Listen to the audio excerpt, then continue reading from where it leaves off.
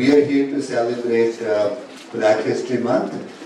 This is my third event. I attended 2 yesterday, and I have many more to go. And this is a time that is filled with energy and excitement, but also a time where we reflect on the past, where we are today, and what we need to do to move together into the future.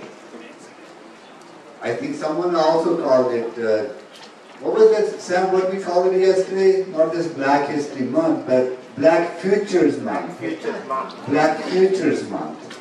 Which means that in this city, in this community, we need to acknowledge and we need to recognize that Black Edmontonians have faced numerous barriers and how we need to work together to overcome those barriers, that we can build a brighter future for them and for everyone.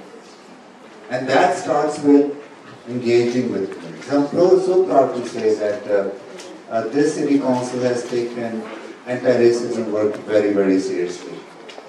When we elected our first inaugural motion, you know, when inaugural motions are made, as Sam said yesterday at the celebration that we had, they're mainly about economy.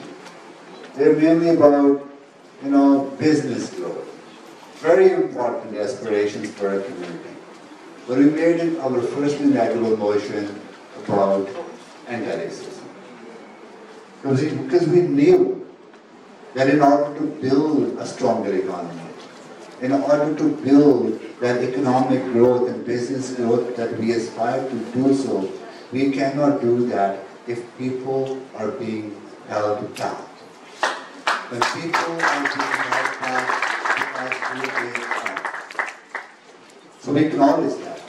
And then we engaged with the community. We had 1,000 conversations with the community members over a number of months. And that informed City's Anti-Black Racism Action Plan. We launched that action plan. You can tell English is also my second language. Right? Action plan late last year. With implementing that action plan, there are 3 components to the anti-racism work, and I'll briefly talk about that, and I'll shut up and sit down and listen to the rest of the activities. So community told us that there got to be 3 pillars to the anti-racism action plan for us to do that. First pillar, that we need to build a community-based organization that will guide and lead communities' work for Edmonton to be truly an anti-racist city.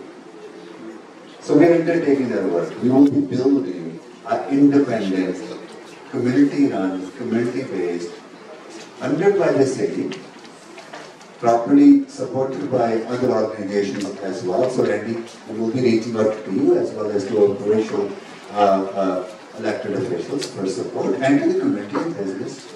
So we are setting that organization up. It will be transformational change because government can support, but community can lead the work.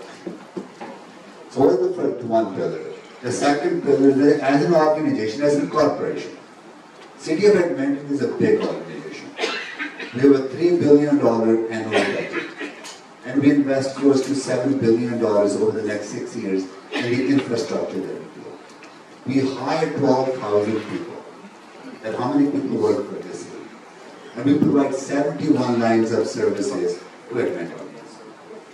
So if as a corporation we do not commit to be anti-racist, we can't expect others to do that.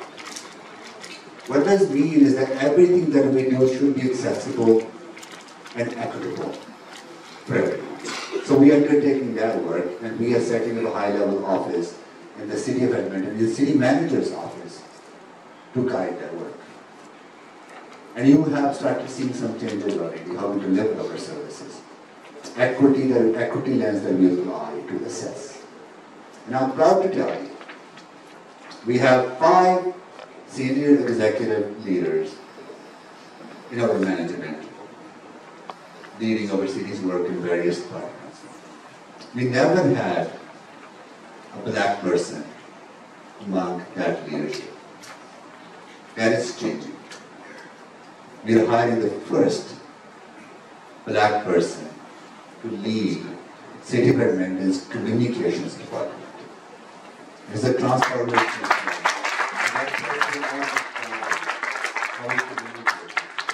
And the third pillar is sustainable funding for community organizations.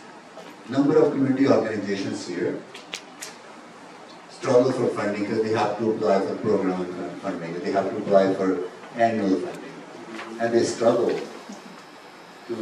on the reporting, they struggle on many other things. So instead of focusing on work, organizations are actually forced to focus on finding funding.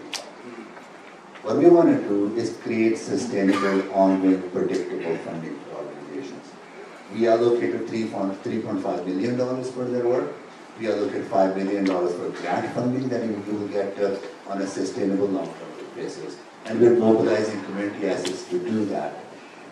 We are mobilizing other community businesses as well as in partnership with other organizations. We take this work very seriously because we know that for us to succeed, we need to build an advancement for all of us.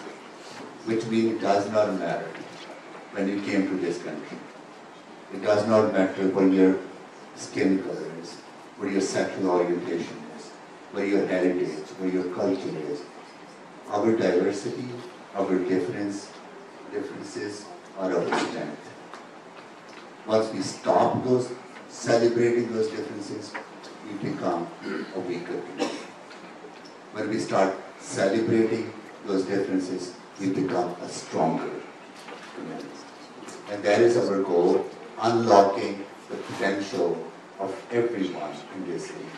That starts with acknowledging that inequities, injustice has held us back. And we're changing that, but it's a transformational, generational work. And it will require community's leadership. So we're here to work with you. So that is the true meaning of celebrating Black History Month or Black Future Month.